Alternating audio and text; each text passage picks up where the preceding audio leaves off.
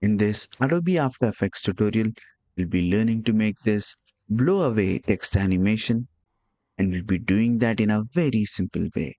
So I already have a video in my project. Let me drag this towards the right side panel here so that a new composition is created. So we'll be adding a text animation exactly at this point here. To do that, I'll first create a text layer. I'll click on this T button and I'll type in some random text. I'll type in blow away. All right. And let me place this above the matchstick. So I'll go to the effects and presets panel. Since this is a beginner's tutorial, we'll be using the animation presets that Adobe After Effects has provided. So I'll type in blow away. You can see that we have this blow away out effect, which is an animation preset. And as soon as this guy blows, make sure that you are at this time indicator, and I'll drag this onto the text layer.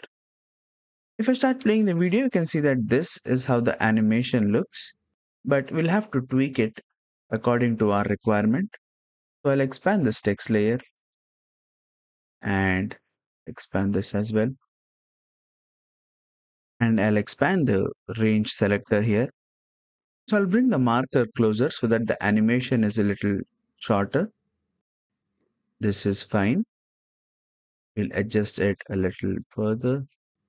All right. And the text animation has to move towards the left.